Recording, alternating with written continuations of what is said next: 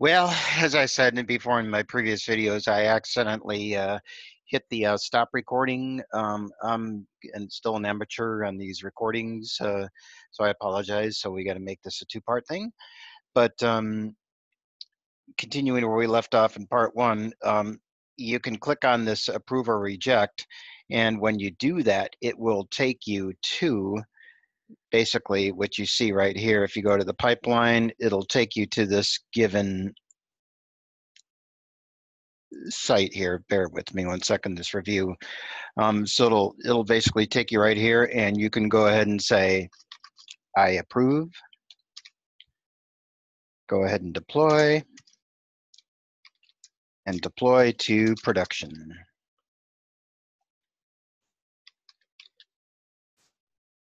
Or you can reject it, in which case the pipeline just stops right there.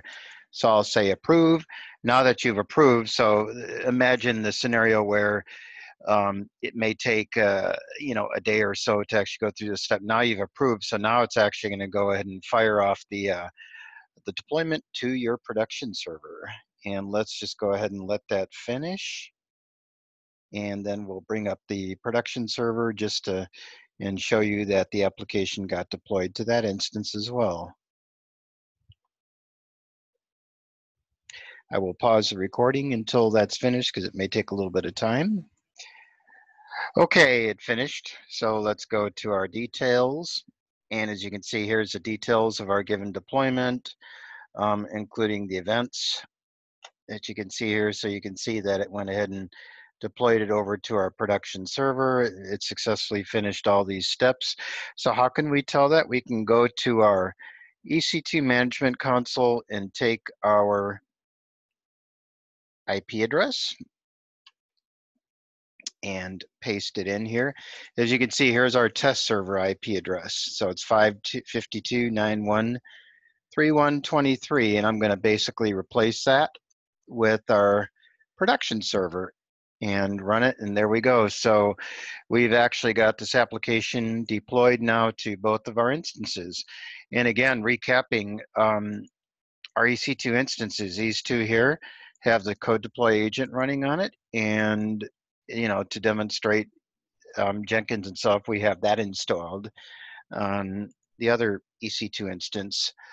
I'm trying to think if there's anything else that I can add to this, other than it would be a pretty typical scenario in a DevOps environment. So CodeDeploy and CodePipeline work quite beautifully together.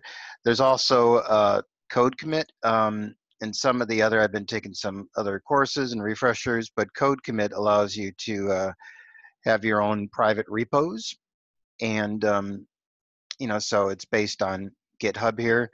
So I've been kind of taking some training, and I created a Wonder Widgets directory here. By the way, Thomas Hazlitt is a great instructor.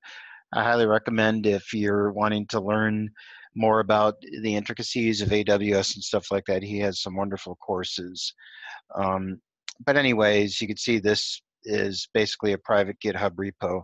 I think I've rambled on enough, so I highly recommend, if you want to learn a little bit more about AWS CodeDeploy and CodePipeline, that you go and take that tutorial, and I'll put it in the notes and all that, and I hope you have a great one. Sorry about the two videos, and you take care. Thanks again. Bye-bye.